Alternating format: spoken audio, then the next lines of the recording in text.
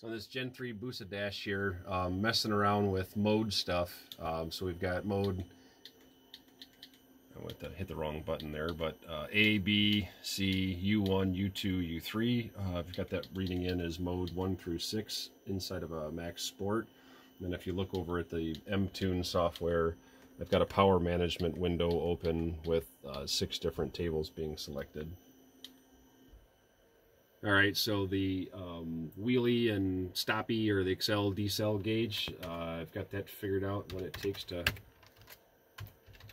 operate that guy. Put it back to the middle. Alright, pause it. Okay. Alright, so the lean gauge there, I've got that one figured out. You can see that guy operating.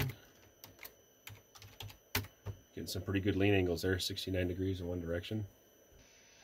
And then got the power mode there, so it goes from off. And we can take it all the way up to level 10. So now we got TC mode, go from off. And then you take that all the way up to level 10. Alright, then I got lift control, or I think that's what LF is. Go from whatever to 10.